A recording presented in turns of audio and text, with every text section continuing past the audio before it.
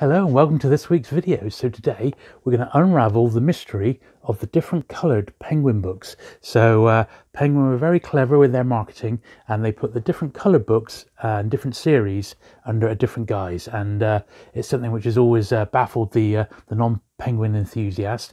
I'm here to explain all that and to show you examples of all the different colours that were published during the main series. So sit back, relax, and let's get to it.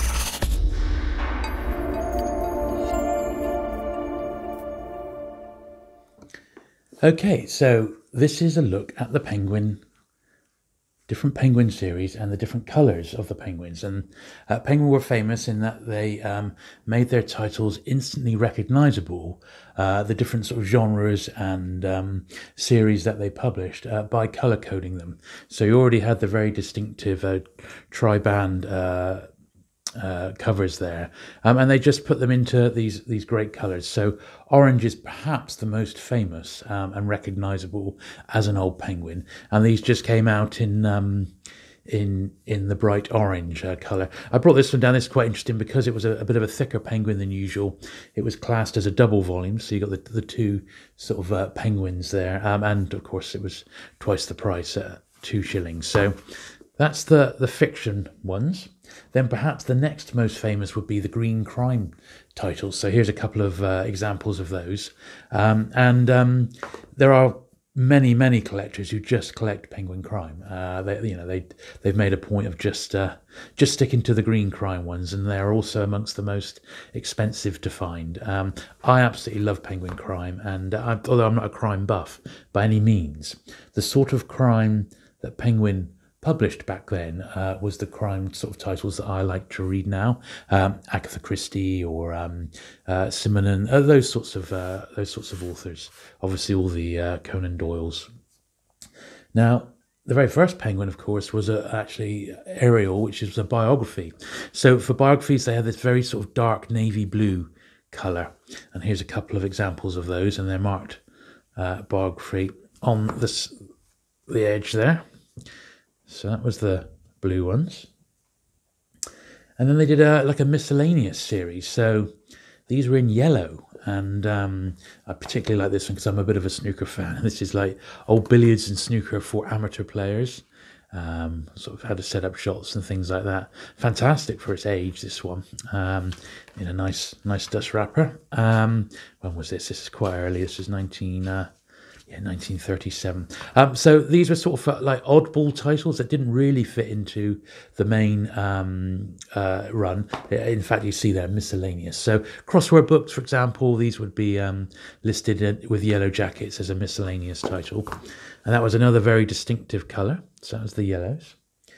Now you had these ones, which were like for essays and Bell's letters, as it were. These were like this. I wouldn't call it pink. It's more like a purple, isn't it? More than anything. And these were like collections of essays. Although later on they just there was like a little sub-series marked essays, and the design changed again. But for these early times, and this is definitely one of my favourites by H.G. Wells, and this is absolutely beautiful edition. And I'd say sort of a pinky purple colour there, but I have shown it because that one is notoriously much lighter than the later sort of ones from the 50s, which are the sort of the darker purple. Now we've got grey ones. Now these were for world affairs, and there's only about half a dozen or so. I can heartily recommend Hershey's Hiroshima. Fantastic read. That very short. It was actually a magazine article that was put into Penguin book form, so you can read it in like an hour. But it is absolutely riveting.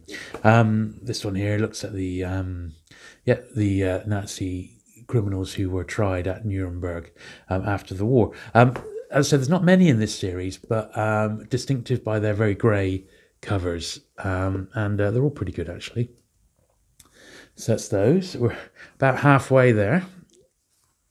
I'll pop those there so we can still see them all.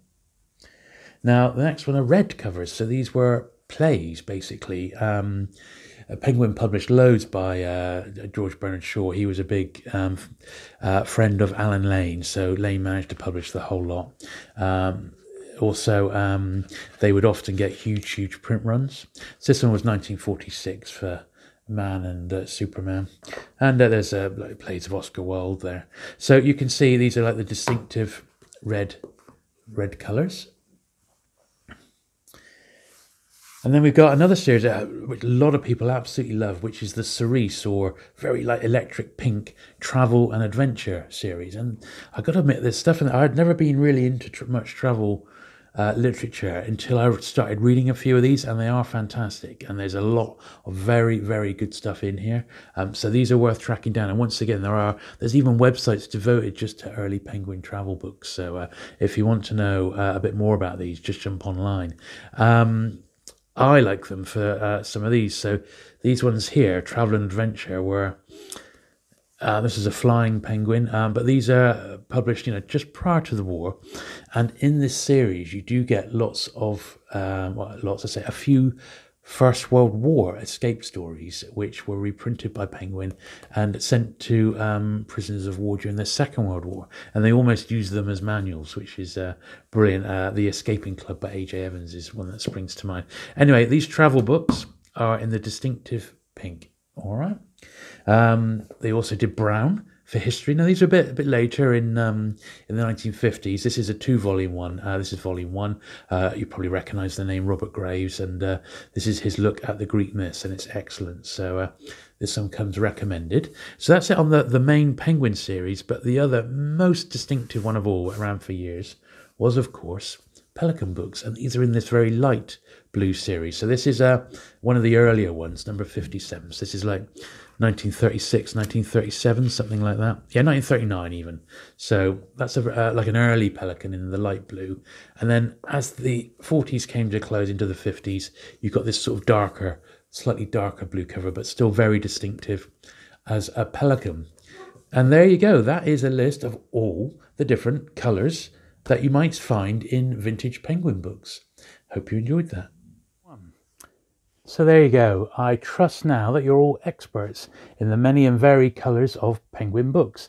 Now, don't forget, on my channel I have, well, by now, almost a dozen vintage Penguin videos, and there's stacks more to come.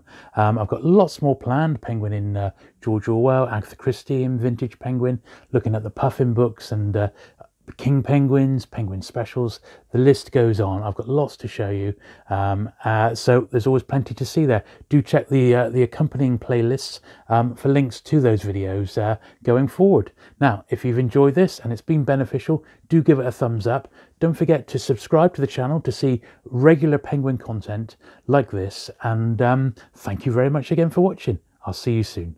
Bye.